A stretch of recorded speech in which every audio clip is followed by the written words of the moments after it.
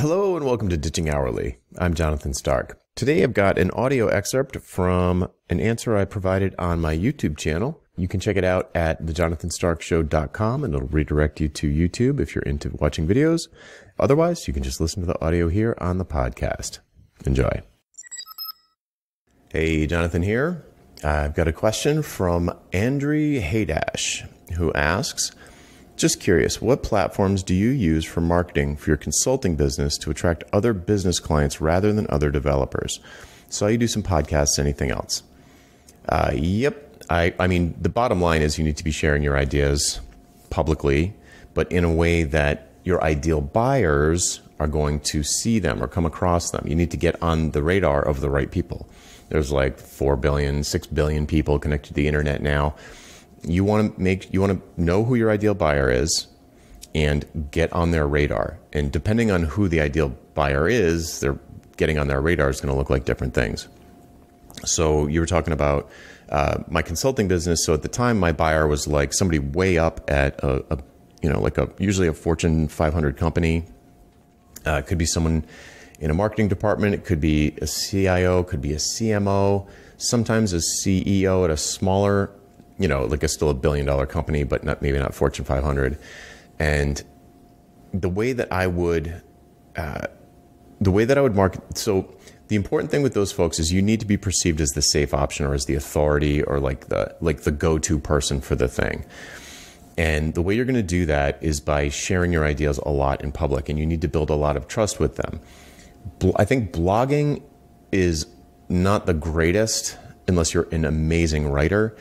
All of the suggestions are going to make sort of depend on your skill sets. But I think when you see and hear someone talking on video, it's a really strong trust builder.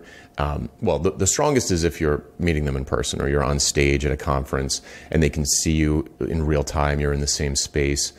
And people for whom you're a good fit are going to click with you immediately in person. So going around and speaking at conferences is a great way to attract your ideal buyers, assuming you're going to conferences attended by buyers and not your peers. That's the tricky part. So, I certainly spoke at tons of web development conferences. Those weren't really my buyers, but the bigger ones, the ones that were more, like Adobe Max, for example, or Nokia World, those are getting attended by suits, people that are in management, far up in management at companies that are looking at cutting edge technologies, at least at the time. That was the case, and I'm sure it's true. It's just a different technology now. It'd be like blockchain or machine learning or something like that. So you want to go to these conferences where, air quotes, suits are showing up, because these are people who are probably buyers of high-priced consulting services, and they need to trust you. They need to believe that you know what you're talking about, that you are the go-to person. They're like, we're going to hire the most expensive person we can find. So who's that person? Who's the person we trust? So number one thing to do is speak at conferences and be great. Obviously, you have to be great. You have to know your topic. You have to be a good communicator. You need to be professional, all of that. Second best is probably video like this. It scales a lot more easily. You don't have to fly around, which is really nice. But there's just you're sending a lot of information to the viewer. So there's a lot of opportunity to build trust. They get a sense of what it would be like to work with you, what it would be like, they would get a sense of whether or not you're going to embarrass them in front of their boss if you do ever eventually come on site, things like that. I'd say the next level down from that is probably podcasting, because it's a very intimate type of broadcast medium. Your voice it's a very personal thing, and it's going to be, it's going to click with people for whom you're a good match, and it's going to repel people who are probably not a good match. So it's sort of a natural way to go. Writing a book, if we switch into away from speaking to writing, because speaking and writing are the two things you have to do. I mean, you have to do both of them to some degree. Then writing a traditionally published book, it's a lot of work, but it's like a 300-page business card that just keeps on attracting clients for as long as the technology is interesting. Blogging is okay. I would prefer like emailing. I think, you can do a combination of both. But kind of like everybody's doing that, you need to be an amazing blogger. You need to have like a really amazing viewpoint, which would be helpful along the whole food chain of ideas that I'm giving you here. But I think blogging is it's kind of, I don't know. It's fine. It's fine. I don't think it's like super amazing though. So I'm not sure if this, so the question was, what platforms do you use for marketing your consulting business to attract?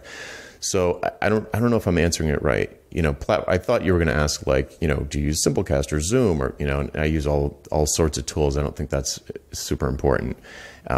But in terms of connecting with an audience, it's like you got to figure out who your ideal buyer is, figure out where they hang out, and then go where they hang out.